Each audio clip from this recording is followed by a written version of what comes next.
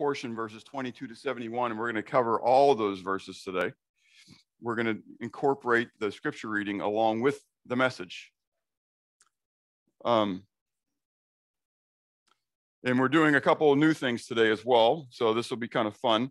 And it's God's blessings, actually. So I have the presentation up here. Oh, now I just went upside down. I sure hope it turns around on me again. Hello, thank you. I shouldn't have shown you. I messed it up. And I thought I'd really make this exciting. Just be open and honest and everything, right, Mark? I opened up my Bible and I realized I left my sermon notes at home. Anyways, so here we go. I got what you got, okay? Anyway, so this is God's gift to me to have my presentation right in front of me instead of me having to go like this all the time. Anyways, but I think I let the presentation be kind of light this time too. So this is going to be really fun. So let's go ahead and pray. No, we're good. So let's go ahead and pray. Father, thank you for your love. Thank you for your goodness to us. I'm grateful for your word. It is that which is true and quick and powerful and sharper than a two-edged sword. It's not our words. It's not anything we say, Lord. It's your breath speaking through these who you have ordained over the ages to specifically declare your truth to us, that we might read it and to know who you are and what you desire from us. And then, Lord, even as we go forth, you've told us not to worry about what we're going to say in a day because you'd put the words in our mouth. And so we just rejoice in you for that, because you alone, again, are God, and it's your words that are truly the words of life, as we're going to see this morning. In Christ's name we pray. Amen. All right, I need to have the clicker. See, having it here, I'm thinking, oh, I've got the presentation here. I can just touch it, but it's not. It's a Zoom one, so I still have to use this in order for that to change. This is too cool. Technology at its finest. Okay, so as we've gone through John's gospel, the gospel according to John, we have considered the fact that Jesus is the Son of God, right? That he became the Lamb of God in order to take away the sins of the world. And last week we saw or mentioned that was core to the gospel message. That reality is you have to believe that in order to come to know Christ. In 2 weeks ago, this is natural, so I'm going this way, even though it's right there. Anyways, 2 weeks ago, David taught on the feeding of the multitude and then Jesus walking out of the water. And we mentioned the fact that Jesus is continually seeking to get the people to focus on the spiritual rather than the physical. And that's what we're going to see again as we come into today. One more housekeeping, and that is talking about what we did last week. So there was a lot of information last week, and I apologize for that plane just kind of coming down like a Harrier. What's the Marine one? The Harrier. You know, it's kind of, that's my messages a lot of times. I kind of take off like a Harrier and I come in like a Harrier. You know, it's like there's no warnings, just kind of come in. And so last week was even more so. And so what I want to do right away here real quick is just summarize it, because we're not going to deal with this stuff as we come through John 6 today. Okay. But what we saw was in Jesus talking about both the work of God and the will of God. And when he's talking about the work of God, he's putting it as opposing to the word pistuo, or to believe. Okay. And we saw pistis is the word faith. And so they want to know, what work should we do? And Jesus says to them, well, this is the work of God, even that you believe, right? And so the work of God, it is God who has done the work of salvation. By his grace, he has made the way for us to come to him through faith. What verse is that? What verse did we look at last week that we went to? That's Ephesians 2:8-9, right? It's by grace that you're saved through faith. It's not of yourself. It's a gift of God, right? So it's God who does the work in this, right? By his grace, he's made the way for us to come through him through faith. Believing was not viewed by Christ then as a work. Rather, he viewed it as a responsibility of man to believe. And so he stated, this is the work of God, that you what? Believe. And we're going to see that again over and over and over and over again as we come through this, because again, through this whole passage, Jesus is going to be dealing with these people on, you're thinking like the world, you're thinking earthly, you need to change the way you think. Okay. And so there's nothing to do with your work, it has everything to do with God's work. All you have to do is believe. Okay. But then we went into the will of God, and we talked about the word thelo a lot. And I brought in the term boulae and boulae very, very briefly when we were looking at Romans 9. And I challenged you to do a study on it. I did last week as well, and told you to look up all those words, see if I was telling you the truth, that boulae is a synonym of thelo. But what we see is God desires, this is 1 Timothy chapter 2, God desires all men to be saved and come to the knowledge of the truth. It is he who works all things according to the counsel of his will. That's Ephesians chapter 1. No one can come unless God draws him. That's John 6. Jesus said that, okay? And he draws all men to himself through the convicting work of the Holy Spirit. So last week we talked about the word helkuo, which is the word to draw. In John 6, Jesus says, no one can come unless the Father draws me. And the Calvinists use that as this concept of predestination. But I shared in John chapter 12, Jesus said that if the Son of Man be lifted up, he will draw helkuo all men to himself. So if you're going to be consistent, and you need to be consistent in your translation, and you're going to say that this is a dragging without your own will being involved, then you have universal salvation in John chapter 12. And so you clearly don't have predestination in John 6 and universal salvation in chapter 12. What you actually have is what Jesus talked about in John 14 and John 16, and that's the Holy Spirit, that it was profitable for the believers for him to leave, for when he left, he would send the Holy Spirit. The Holy Spirit would guide him into all truth, and that he would convict the world of righteousness, judgment, and sin. And that's the job of the Holy Spirit. And so we see that as well in Romans 1. I didn't get to share all this. This is where we're landing the plane, you know. And then also as well, in all that, with that convicting work, I didn't even have it on the slides, but this is kind of a free throw in. That's why Jesus also declared that you can blaspheme Jesus. You can blaspheme the Father, and it can be forgiven you. But there's one sin that's an unpardonable sin. What is it? You can't blaspheme the Holy Spirit. Why? Because it's the Holy Spirit that draws you to God. It's he who does the convicting work. It's he who convicts you of sin. And if you reject that and you blaspheme the Holy Spirit, there is no other hope for you. So it's the Holy Spirit that draws you by the plan, the work, the will of God the Father, in order for you to come to faith in God the Son, in order that you might glorify God the Father. Now, I understand that we glorify God the Father, the Son, and Holy Spirit, and we baptize in the name of the Father, Son, and the Holy Spirit. But in the hierarchical chain, if you would, as we see in 1 Corinthians chapter 11, it's God the Father who is the top. And so he sent the Son in order to be the Savior of the world.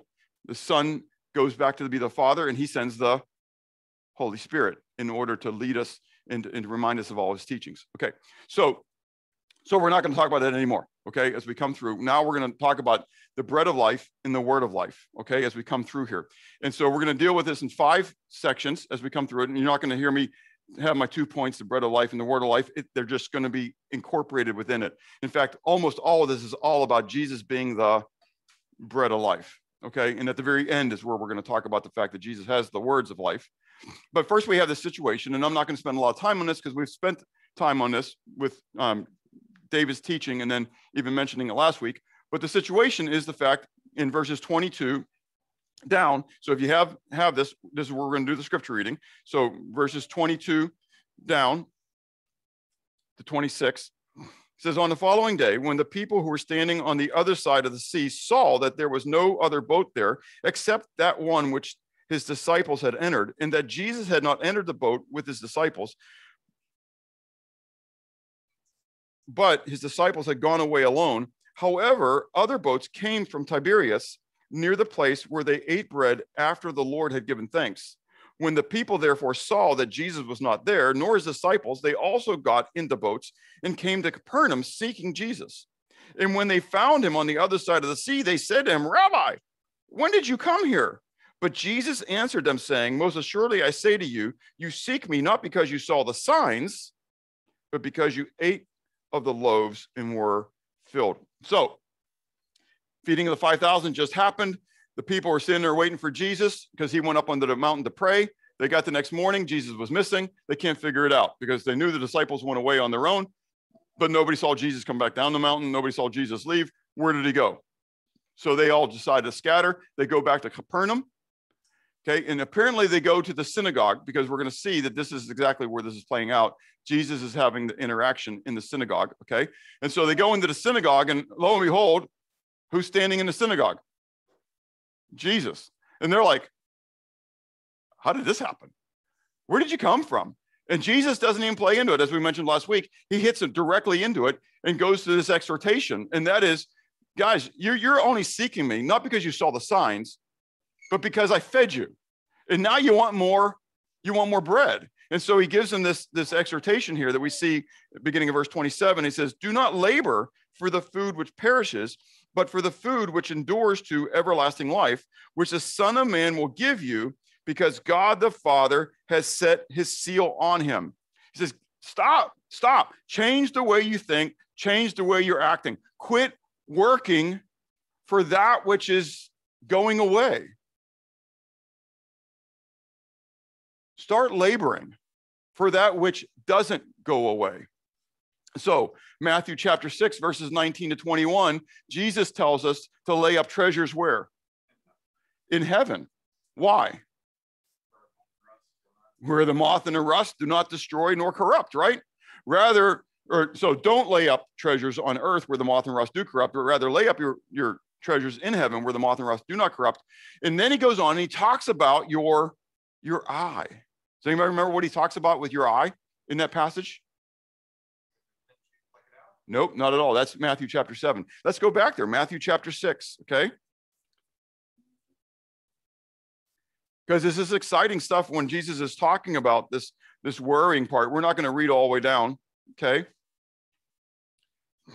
But I'll start at verse 19 and we'll read into verse 22. It says, do not lay up for yourselves treasures on earth where moth and rust destroy and where thieves break in and steal, but lay up for yourselves treasures in heaven where neither moth nor rust destroy and where thieves do not break in and steal. For where your treasure is, there your heart will be also. The lamp of the body is the eye. If therefore your eye is good, your whole body is full of light. But if your eye is bad, your whole body will be full of darkness. If therefore the light that is in you is darkness, how great is that darkness? No one can serve two masters, for either he will hate the one and love the other, or else he will be loyal to the one and despise the other. You cannot serve God and mammon. God is that which is spiritual, if you would, right? Eternal. Okay, we're going to talk about that in a moment. But mammon is that which money buys. Those are things which are temporal, physical, right? Earthly. And so Jesus says you got to choose one or the other. So if you're laying up your treasures on the earth, you're not what? Laying up your treasures in heaven. If you're heavenly minded, so you have Colossians chapter 3, verse 1 and 2 there on your sermon note sheet as well. You can look at that, and it talks about seek the things which are above, right? It says, so if you are focused on the heavenlies, then you're not going to be distracted by the what? The earthlies. So if that which brings a twinkle to your eye is earthly, then what is it? It's darkness. Yeah, if darkness is what's in the earth and light is that which is of heaven. And so if the light that is in you is darkness, how great is that what? Darkness. You've been saved by God's grace. At least he died for you. But if you are still earthly minded, then you're missing so much of what God has for you. And so Jesus tells these guys, look, you need to stop laboring for the bread, which is what? It's going away. It's perishing. But rather for the food which endures to everlasting life. So my challenge to you right off the bat is, as we go into this, what are you laboring for? Where are your energies? This word labor is the same word for work that we just saw a moment ago, where Jesus said, this is the work of God. And so now he talks about us working. This is part of that Ephesians 2, verse 10 part, right? What are you working for? What are you laboring for? Are you laboring merely for what you have on this earth? If you are, you're missing it. You're missing so much more than what God has for you. But are you working for that food which endures to everlasting life, which the Son of Man will what? Will give you. That's a what? It's a promise. He wants to give it to us. The question is, do we want it? Do we want it more than we want the things of the world? Therefore, you cannot serve two what?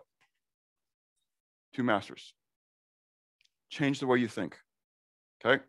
So we move then into this illustration that Jesus is going to give, because the transition is verse 28 says, then they said to him, what shall we do that we may work the works of God? Jesus said to him, this is the work of God, that you what? That you believe. And then he continues on and beginning at verse 30, where we read, therefore they said to him, what sign will you perform then that we may see it and believe you?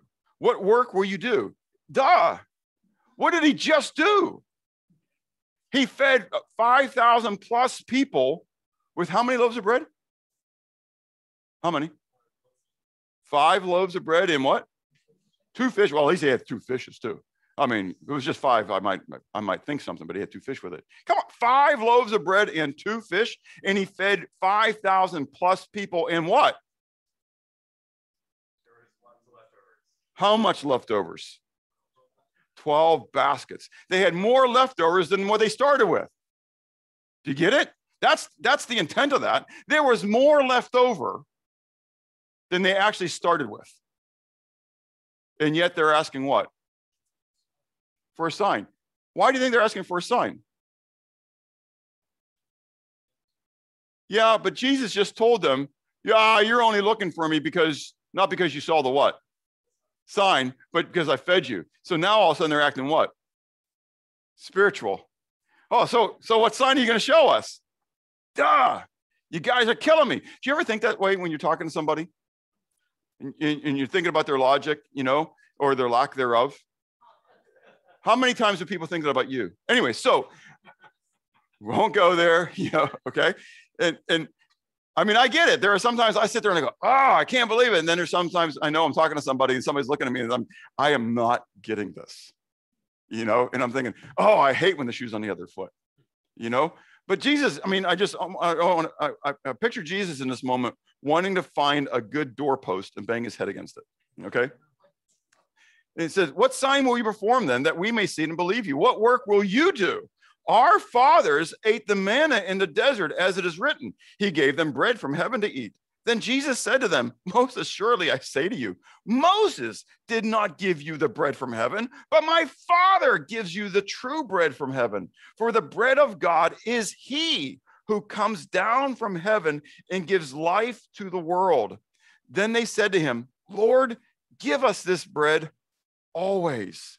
And Jesus said to them, I am the bread of life. He who comes to me shall never hunger, and he who believes in me shall never thirst. But I said to you that you have seen me, and yet you do not believe. All that the Father gives me will come to me, and the one who comes to me I will by no means cast out. For I have come down from heaven not to do my own will, but the will of him who sent me. This is the will of the Father who sent me, that of all that he has given me, I should lose nothing, but should raise it up at the last day. And this is the will of him who sent me, that everyone who sees the Son and believes in him may have everlasting life, and I will raise him up on the last day. So Jesus first talks about this earthly bread, or at least they do, because they're asking for a sign, right? And he says, well, our fathers had manna in the wilderness, right? They were given this bread. Well, did they mention that Moses gave it to them? No, they don't mention it. But again, Jesus knows what? Knows their thoughts, knows their hearts, knows their intent. And so they have venerated Moses, like Moses is the pre-incarnate Messiah, right? And so anybody who's going to be Messiah is going to be gauged against Moses, right? So Jesus immediately cuts to the quick again. It says, wait a second, you guys, you're missing it. The provider was God, not Moses. Think about it. This provision was a miracle. Where do you think this stuff came from? Why is it even called manna? What is it? They had no idea. It was like a little coriander seed kind of stuff. And they, they had and they knew that what they could do with it. And if they gathered too much on any particular day, what would happen with it the next day? It would rot and turn into maggots. But if they gathered too much on Friday, which they were supposed to do, they were supposed to gather too much. What happened to it on the Shabbat? Nothing. It was preserved. That's exactly right. They got to eat it. Isn't this an amazing thing? It was a miracle. It was a miracle, the entire thing. How long did they get manna? Until God provided them food in the land. 40 years. Now, we always talk about 40 years, and that's true, but until God provided in another manner. What else did they get in the wilderness? Now, we're talking about the bread, but what else did they get in the wilderness? Quail. How often? Every evening. How long? 40 years. When's the last time you had quail? Anyways, we really won't go there. So think about it. How many quail? I'm a math guy, okay? How many quail do you think it took to feed 1.5 million people for one day? Is anybody, how many of you have ever had quail? Brazos, you never had quail? I was going to say, I was waiting for your hand to go. You've had, so Donald, how much quail did you eat? You probably ate a couple? Oh, you probably did. I'm messing with you. Okay, but they're little. They're little. You're going to eat at least one, right? But let's say we're not big meat eaters, because they probably weren't big meat eaters. Okay, you'd probably eat what? One. And there's how many people? Keep the math simple. Thank you very much. There's 1.5 million people. Now, I know some of those were kids, and they probably weren't eating as much. Yeah, they're probably eating a little less. So we're going to reduce it. We're going to say 1 million quail. Just 1 million. When's the last time you saw 1 million quail? Every day for 40 years. And they blew in. Think about it. It wasn't like they had to go out in the woods. Brazos, you went quail hunting, right? Did you hang out in the parking lot and they blew into you? That's how it worked. That's exactly how it worked. That's why you only went once. And so if it happened that way, we'd go a lot, wouldn't we? I mean, we'd have nets filling the freezers up, Think about it. What are you going to show us? Our fathers had bread. Like, this is just like a little trite thing.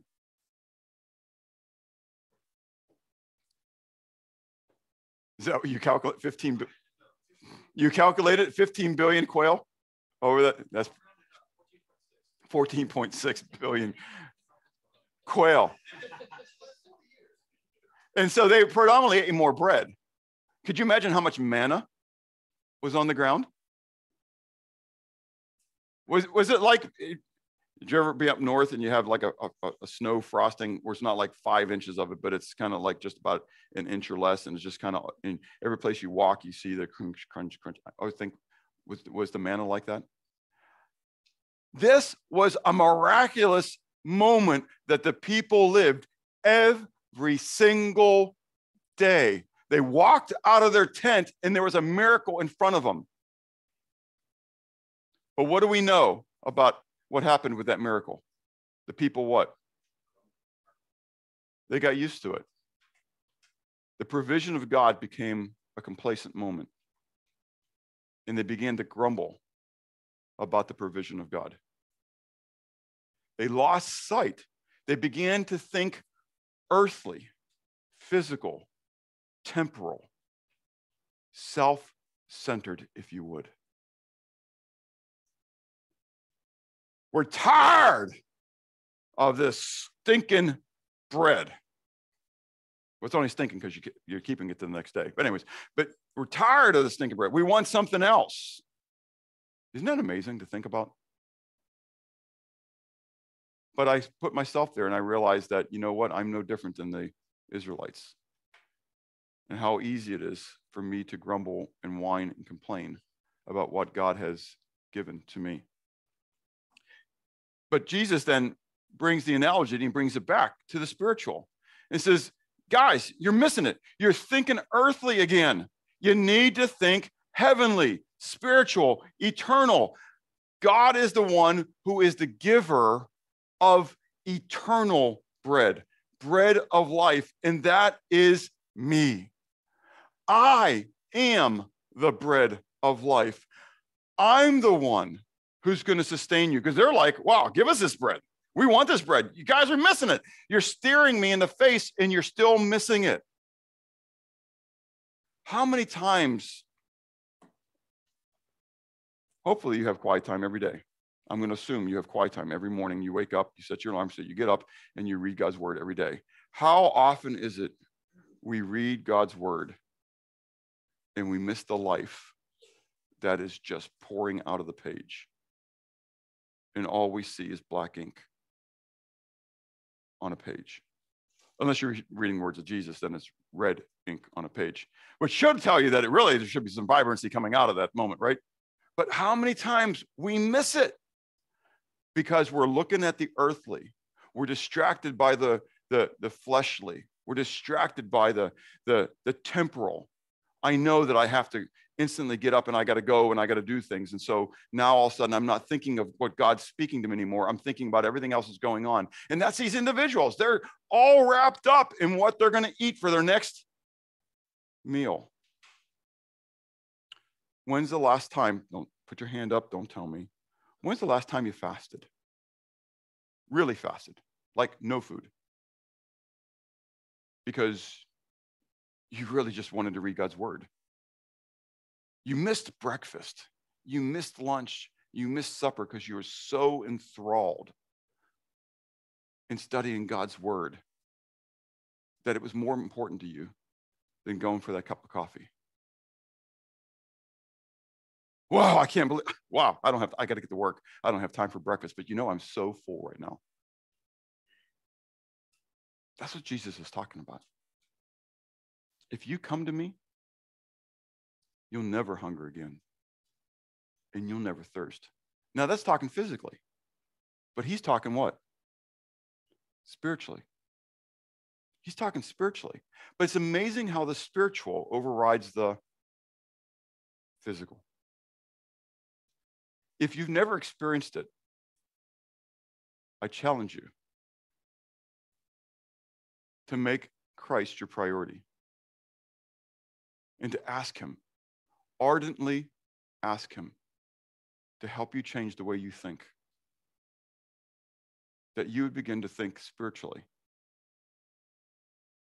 not physically. That you would want him more than you want anything else. I think of David in Psalm 63.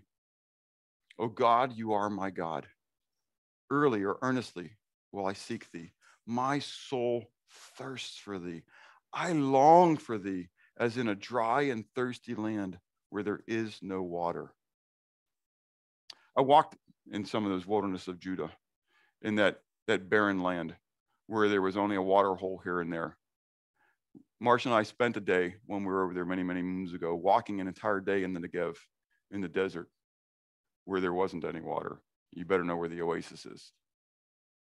And David says, I want you more than I want water when I'm walking in a place like that. Would that describe your relationship with Christ? That you want him more than you want the earthly in any shape or form. The illustration is about this bread of life that we're having. But Jesus says then, he who comes shall never hunger or thirst. He who comes shall not be rejected. Jesus says he will by no means cast them out. Do you know what this means? You can't lose your salvation. Isn't that kind of cool? If you're really saved, now I say if you're really saved, okay, because like Colossians 1, we didn't go to, I think it was verse 23, Okay, and I didn't want to be the spoiler and the throw the wet blanket on everything we're doing this morning, because it says at the very end of all these things that Christ has done for us, if you continue in the gospel which you've received. The point is, Hebrews chapter 3 says, you know that you become a partaker of Christ if you hold fast till the end. Okay, so if you lose your salvation, what that really means is you never had it, because he will not cast you away. When you come to Christ, it's on Christ's honor. Think about this. It's not your honor.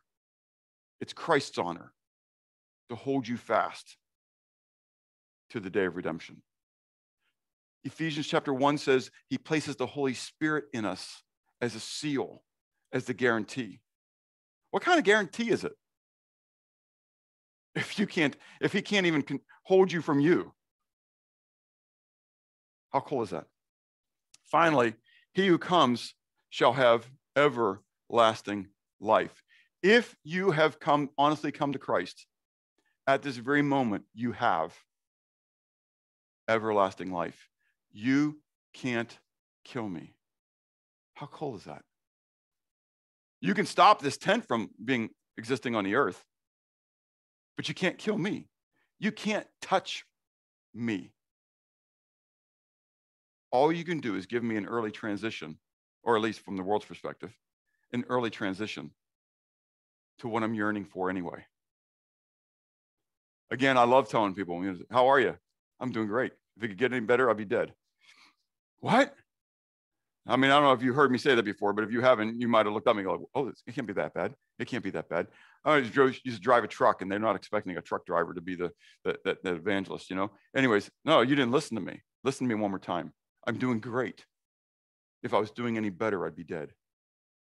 No, man, it can't be that bad. It's because you're thinking physically. You're not thinking spiritually. No, dude, I'm doing great. I'm not depressed. I'm not down. I'm excited. I'm alive, awake, alert, enthusiastic, man. But I know where I'm going to go when I die. And the worst thing this world thinks it can do to me is the best thing this world can do to me, because when I die, I get to go be with Jesus. In this fleshly part of me that struggles with sin and struggles with selfishness and judgmentalism and everything else, guess what? It's not going with me. Yeah, the U-Haul stays behind, baby. And I'm excited about it, because I get transformed, changed. This mortal will put on immortality. This corruptible, I can't even comprehend how it's going to put on incorruption.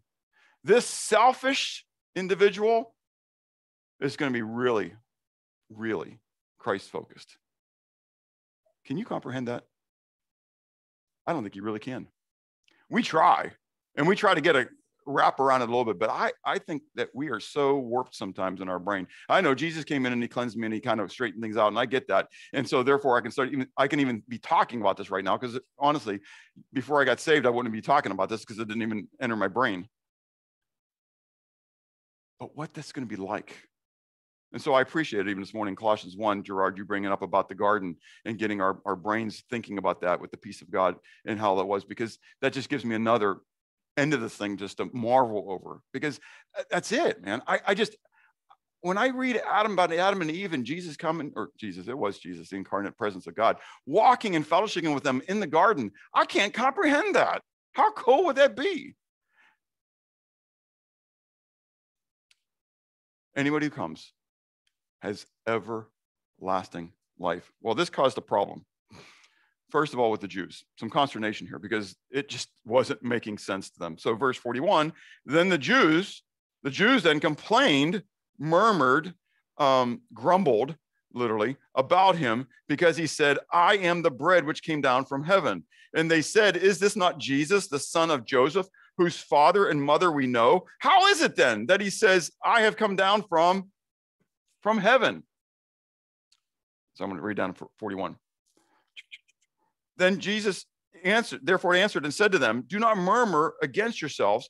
No one can come to me unless the Father who sent me draws him, and I will raise him up the last day. It is written in the prophets, and they shall all be taught by God. Therefore, everyone who has heard and learned from the Father comes to me.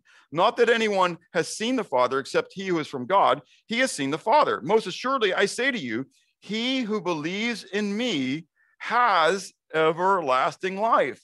I am the bread of life. Your fathers ate the manna in the wilderness and are dead. This is the bread which comes down from heaven, that one may eat of it and not die. I am the living bread which came down from heaven. If anyone eats of this bread, he will live forever. And the bread that I shall give is my flesh, which I shall give for the life of the world. The offense was Christ's humanity. They heard Jesus. Jesus said he was the bread of life. And he came from where? He came from heaven, right? So that's you prior to Jesus, coming to know Jesus, right? And you see this guy. I'm standing here in front of you. Just bring it into today. Justin, I came from God directly. Justin's starting to think what? Okay, this guy is a quack. So just put yourself in that position. This is what Jesus is saying, right? And they turn around and they say what? Isn't this Jesus? I mean, isn't this the guy who grew up in Nazareth? Don't we know about his father and his mother? Isn't his father Joseph the carpenter? I mean, who is this guy? Marcia and I were talking about this probably about a week ago or whatever it was. And she was wondering as she was reading it, and I don't have an answer for it. What did Joseph and Mary put out about Jesus? Did they just not answer the questions, or did they just say that Jesus was Joseph's son? It kind of makes you wonder, and I don't have an answer for that. I don't have an answer for that. Okay, but we do know who Jesus is. Does that make sense? And there's a confusion then for people as a whole, and we're people, and that is we are earthly minded. And so when we hear things, we read it, we hear it, we read it, we see it through the hermeneutic, the guise, the interpretive lens of earthliness. Does it make sense? And Jesus comes back and he doesn't really give a whole lot of concept of it. He just responds with the same things. Because guys, you need to think spiritual here. Life comes through faith. It doesn't come through that earthly bread that you're eating. You're thinking bread. All you're doing is thinking bread. Give me my next meal. Give me my next meal. Give me my next meal. You need to stop thinking about your next meal. This is hard to do on a Sunday when we're getting ready to have a fellowship dinner, right? You should be thankful that we have two separate buildings. And right now the kitchen isn't right next door and you're smelling. I know Marcia's made pork loin, cut them into pork chops with sauerkraut. It was smelling good when we came to church. I'm glad. Now, if you don't like sauerkraut, it wouldn't smell good to you at all. But for me, in that car smelled wonderful on the way here, and it was just starting to cook. And I can't imagine if we got the kitchen right next door and everything's kind of wafting in, everybody's stomachs are going, grrr. And I almost had Marcia make fresh bread, unleavened bread, for the communion today, since we're talking about Jesus being the bread of life.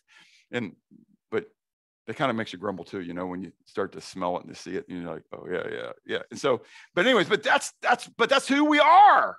Do you get it? And that's what Jesus is saying. Look, your fathers ate the manna in the wilderness, and what happened? They still died.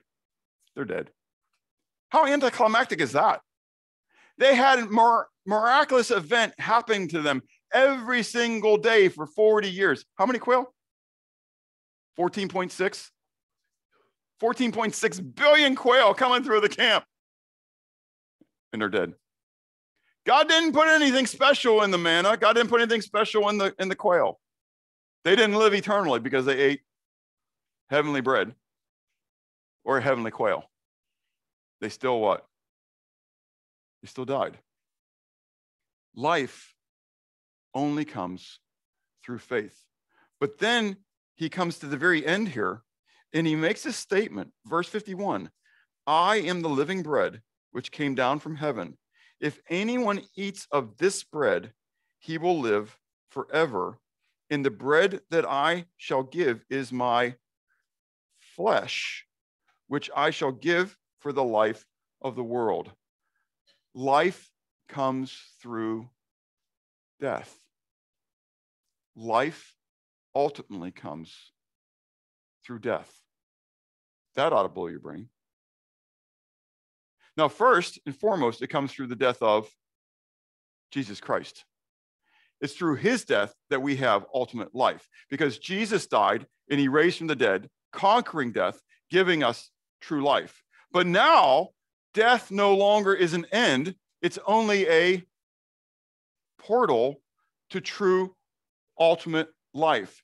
You must partake of the plan of God for the payment of your sins. That plan includes our atonement through the blood sacrifice of Jesus. And so Jesus's point here in all this illustration is, yes, God gave manna to your fathers.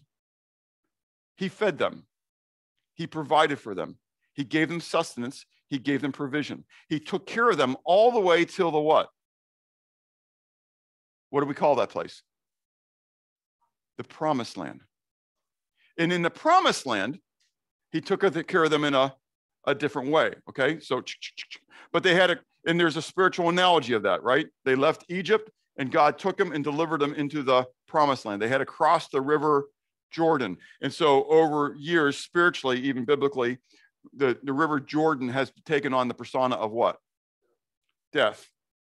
And so we come through the wilderness of life. God leads us out of sin through the wilderness of life, across the Jordan of death into the promised land. You see the analogy that's there? Okay. So in this, then, Jesus is saying, look, so just as your parents, just as your fathers, they had to follow the plan of God. Yes? So what happens if they go out in the morning, they're hungry, and they disdain the manna, which they did become disdainful of, right? What happens? They were hungry. I'm tired of eating quail. They were hungry. Now, what actually started happening even more, this is extrapolating from what Jesus said. I'm going to read more into it. But what did happen when they really started murmuring and disputing and complaining a lot? Anybody remember? Snakes. God sent them fiery serpents. And that's when John 3, we already looked at this with Nicodemus, when God told Moses to take the metal snake and put it on the pole and put it in the middle of the camp. It's kind of cool stuff. So even there, God gave a plan and a provision, right? And people had to do what? Continue to follow the plan and provision of God. And if they didn't, they died. Do you get the point? Jesus is saying, look, you're not the end all here. You don't get to determine the plan. You don't get to tell me, make me bread. This isn't all about you. You're not the center of the universe. You have to follow the plan like God set forth the plan. You got to participate in the provision that God has provided for you. If you don't want it, don't take it. God's given you a choice, a free will. How cool is that? But those who believe, they got it. They get it. They get life eternal. But you have to be willing to die to yourself in order to ultimately find true life. And so in Luke chapter 9, we read that Jesus said, if any man wants to come after me, he needs to deny himself, take up his cross daily, and follow me. For what is it gain the man if he gains the world and yet loses his soul? Do you get it? What are you willing to lose in order to come to Jesus? If you're willing to lose your life, you will, Jesus said, find it. Now, I got to do a real quick get away from this because I got to deal with one theological thing, because Jesus said in this passage, you need to eat the bread which I give is my flesh, which I shall give for the life of the world. Verse 52, then the Jews therefore quarreled among themselves, saying, how can this man give us his flesh to eat? Verse 53, then Jesus said to them, most assuredly I say to you, unless you eat of the flesh of the Son of Man and drink his blood, you have no life in you. Whoever eats my flesh and drinks my blood has eternal life, and I will raise him up at the last day. For my flesh is food indeed, and my blood is drink indeed. He who eats my flesh and drinks my blood abides in me, and I in him. So we have this, we're getting ready to have communion. And so there are religious groups that mistranslate this. Again, we're doing this whole thing in context. What's Jesus talking about? He's talking about his death, right? I mean, this is all pretty clear. You got to really participate in what he's done. This is the plan and provision of God. You got to participate in all these things. But they take this couple verses straight from it, and they say, you need to eat of his body and drink of his blood. And so the first thing is what's called transubstantiation. No test at the end. If this is too much for you, just let it go. Okay. For those of you who have Catholic relatives and you minister to them, you want to pay attention and understand. Okay. When you go to communion at a Catholic church, this is what they believe. Okay. They believe in transubstantiation. It's the belief that the bread and wine are miraculously transformed into the body and blood of Jesus, although their appearances remain the same. Okay. So changing of the substance. Okay. So though it looks like bread, though it looks like wine, it's no longer bread and wine. It literally is the body of Jesus, and it literally is the blood of Jesus. So when you put the wafer in your mouth, you're not putting a bready substance in your mouth. You're actually putting flesh, cannibalism. You're putting flesh in your mouth. That's what, when you go to a Catholic church, that's what you really need to understand. That's what they believe. This is what you mean. When you drink of the cup, you're really literally drinking blood of Jesus. Like blood was sapped out of his vein, put into a cup. You're drinking blood, cannibalism. Okay. That's what they believe. That's why, Michaela, did you guys ever get a cup, or did you always just get the bread? Only the priest got the cup. Okay. Because there was enough blood in the flesh for the people, for the normal guy. Okay. But the priest got the flesh and the blood. I'm not quite sure, because Jesus said, you need to eat of both my flesh and my blood in order to have a part. And yet they withheld the blood. I mean, if that's what you believe, right? Not you, but if that's what they believe, right? You think that they should get what? They should get both. Okay. Is that what Jesus is saying here? Clearly no.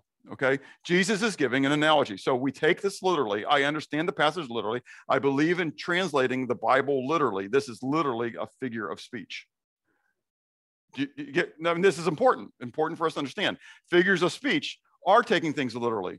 If something is meant as an allegory, it's written as an allegory, it is wrong for me to allegorically to not see it as an allegory. Makes sense? I've got to be able to understand it literally, how the person portraying the picture is meaning it. Okay. In the greater context, Jesus is talking about flesh. Remember, earthly. They're thinking earthly. They're thinking this, right? So now if I then take this as Jesus literally talking about his flesh in his blood, how am I thinking? Earthly. Do you get it? That's kind of the boggling thing to me. Is like, context-wise, Jesus is basically saying you need to stop thinking physically. You need to stop looking at, you got to understand there's spiritual implications behind this. And so the whole problem here, we're going to see this with the consternation of the believers in a moment, where they are struggling with this, okay? Because that's how they're hearing it. That's what they're seeing. That's what they're understanding. I can't do that. I mean, how often are we going to bite on Jesus and start chunking off him? And I mean, how much can there be? I mean, I know that sounds really kind of weird, but that's almost what they're thinking. How can we eat his body? I mean, how can we eat his flesh? How can we drink his blood? I mean, this is really kind of weird. I mean, it makes no sense at all. And Jesus says, no, you guys are missing it. So transubstantiation, they're missing it. Well, there are then those coming through the Reformed movement, right, from the Reformation, when they were reforming the Catholic Church. You need to understand this, okay? The Reformation was not about starting something new. It was about reforming the Roman Church. So they changed some of the things, but they didn't want to change a lot of the stuff. So I'm not going to talk about infant baptism, but I can tell you that Martin Luther didn't believe in infant baptism, okay? He didn't baptize his own kids, okay? It wasn't until Frederick of Augsburg said, look, if you go that far, man, I'm not supporting your reform movement. Because at that time, when they baptized infants, they didn't just baptize them into the church or whatever, they baptized them into the nation. So you were dealing with a political thing at that point, so you couldn't go there. In the same manner, coming out of it, well, okay, transubstantiation is not right, but wow, we hate to really get rid of this whole thing, you know? And so they went with what's called consubstantiation. Con meaning with, with substance, okay? And literally this means it's the belief that the body and blood of Christ coexists in and with the elements of communion. The difference between transubstantiation and consubstantiation is that those who believe in consubstantiation believe that the bread and the wine retain their nature. So even though it's a wafer and it's wine, Jesus is still in it. So when you participate in it, you're still eating and drinking Jesus, okay? Now, I put on here what the Bible says. We don't have time to go into it, but I want to challenge you to read those, because Luke 22 is Jesus' Last Supper, okay? And what he says, this is my bread, right? Takes the bread, this is my bread.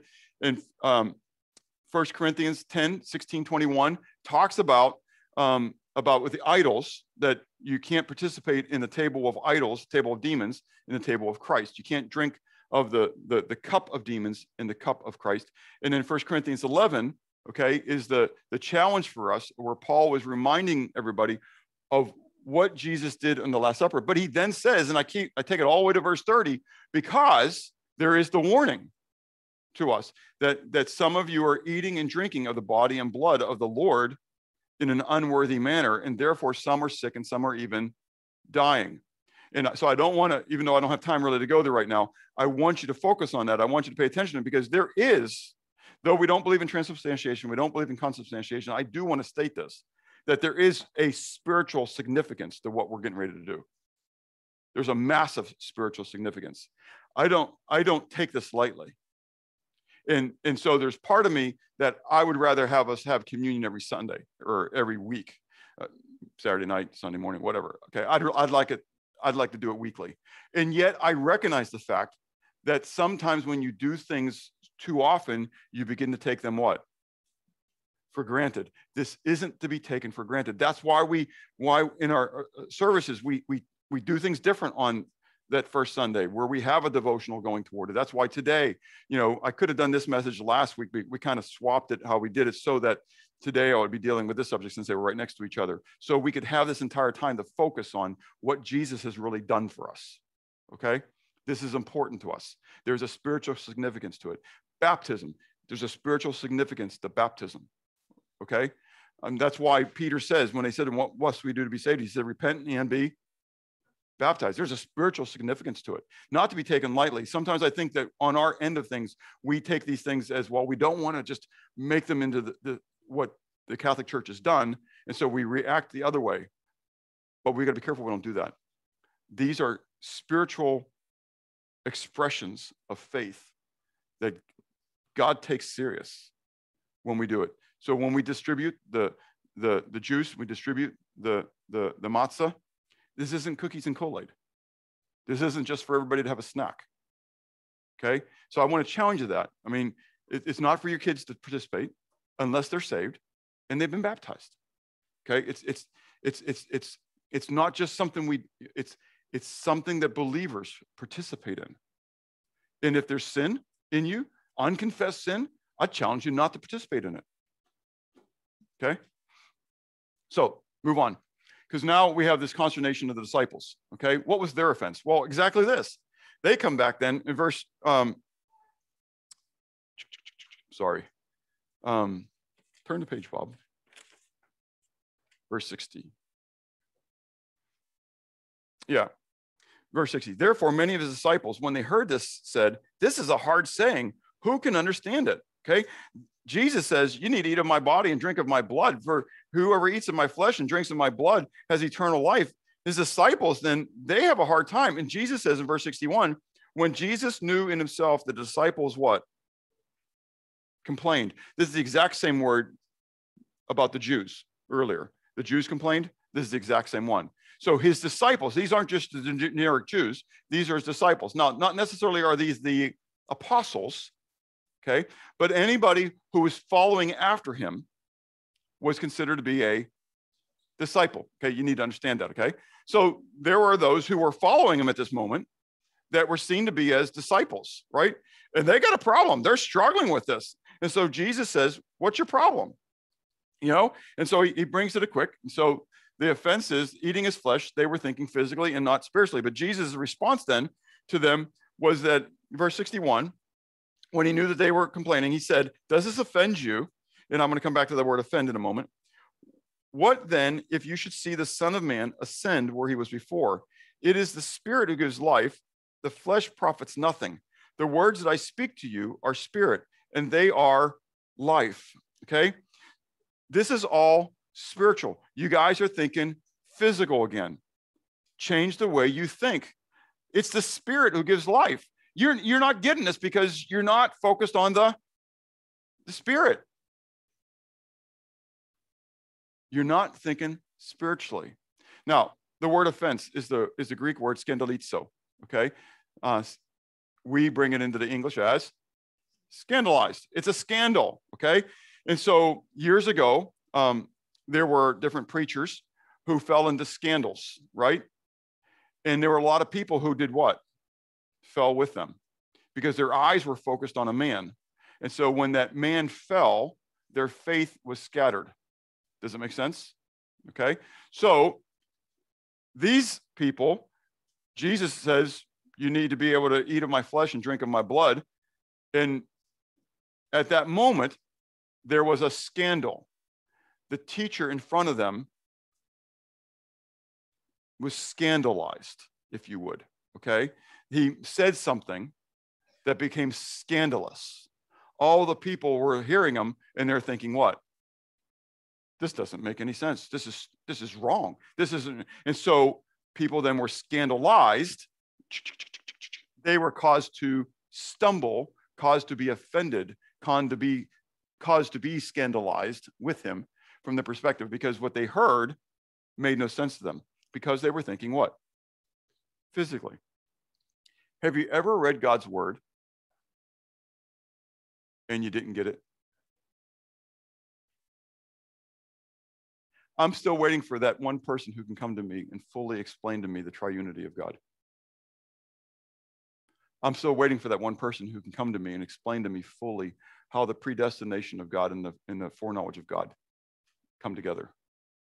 I'm still waiting for that one person who comes to me and explains to me how God worked his miraculous work in my heart so that I would choose to be saved.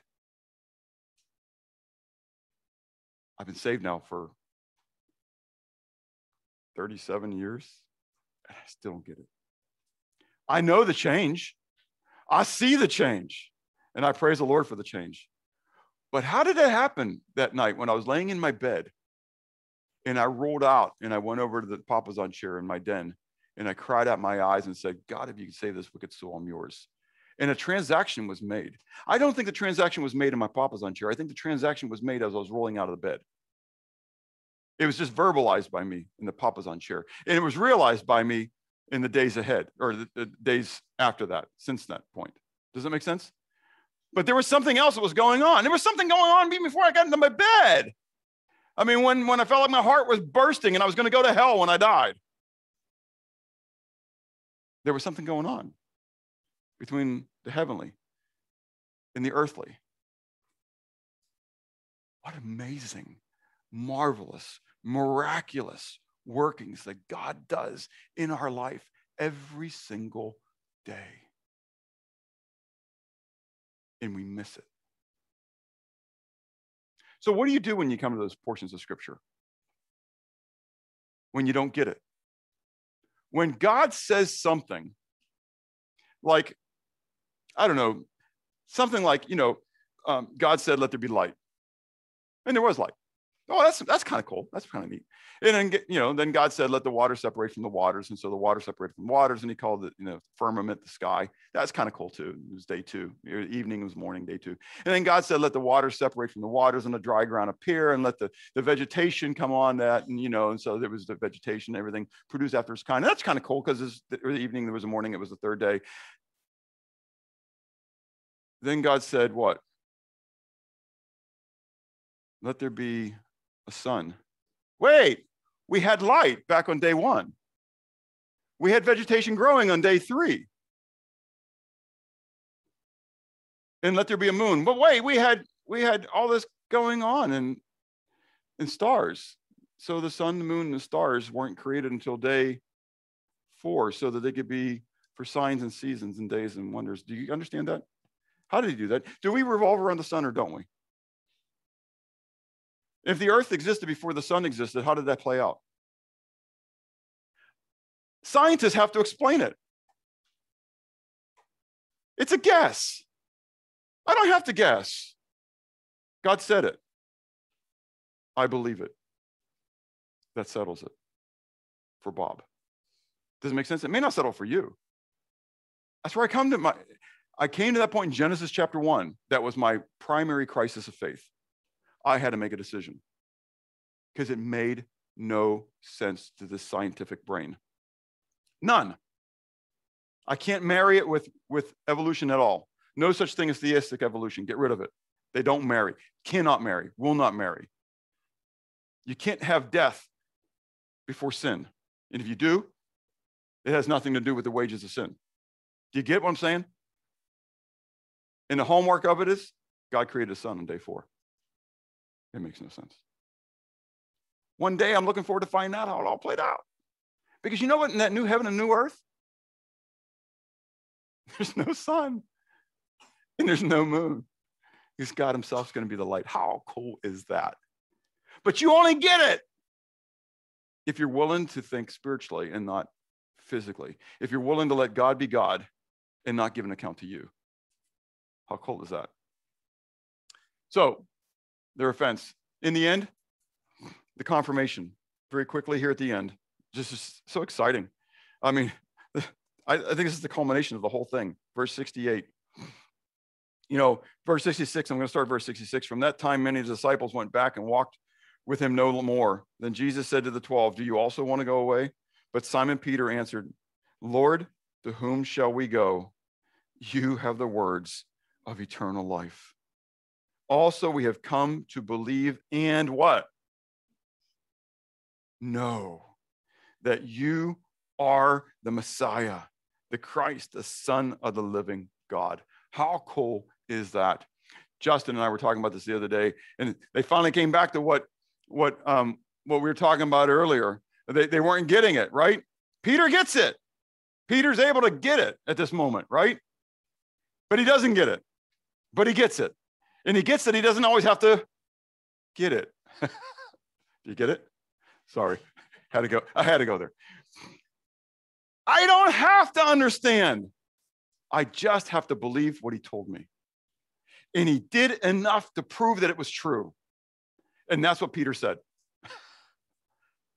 Oh, yeah, I get it, Jesus. We're supposed to eat of your flesh and drink of your blood. Oh, yeah, I get it. It's all spirit. He didn't say that. He's kind of there in the camp with these other guys. This isn't making sense. But where else am I going to go? Who else am I going to turn to? You have the words of eternal life. And then Jesus, this final confession.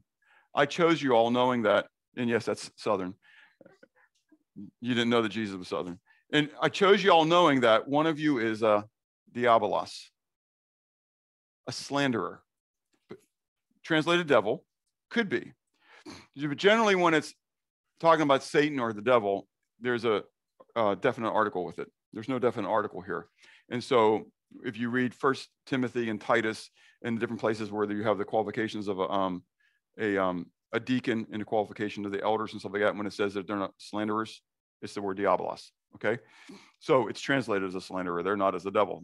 So we don't want a deacon's wife to have a devil. And so, well, that kind of makes sense, huh? And so, but they don't translate that way. They just don't want a deacon's wife to be a slanderer. Well, that kind of makes sense too. So whether this should be translated slanderer or whether it should be translated a devil, it doesn't matter. Later we know that Satan entered into Judas. Does that make sense? And he slandered Jesus. He turned him in. He gave him an accusation against him. So however you play that out, doesn't matter to me. The point is, this is early on in Jesus' ministry. Think about this. This isn't just before he's getting ready to die. This is way early in his ministry. And he's already declaring to them, I chose you.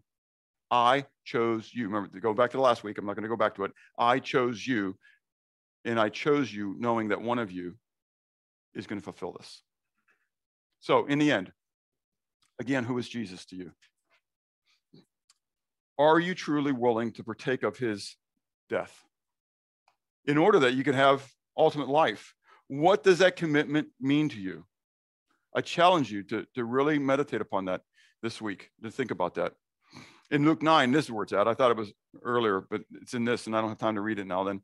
But if anyone desires to come after me, let him deny himself, take up his cross daily, and follow me. And so you'll note each of the colors there, because there's so much that's in here. Whoever desires to save his life will lose it. Whoever loses his life for my sake will find it. What profit is it to a man if he gains the whole world and himself is destroyed? And whoever is ashamed of me and my words, the Son of Man will also be ashamed. How do you respond when there are passages of scripture which are hard for you to understand? And finally, then, is there a need to change the way you think and therefore change the way you act?